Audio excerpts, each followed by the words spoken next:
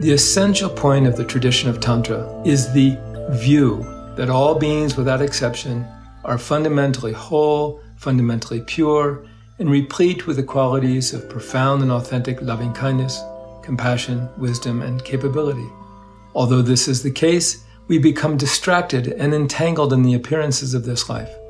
The tradition of Tantra offers us the tools to help us recognize our nature and to nurture that recognition. These practices consist of what are often referred to as the inner yogas, engage all aspects of our body, our mind, our emotions, and the cycles of living and dying altogether as gateways to access our awakened nature. This is a rare opportunity to learn about these practices from someone who has such a depth of personal experience and an ability to bring them to life, as does Mingyur Rinpoche.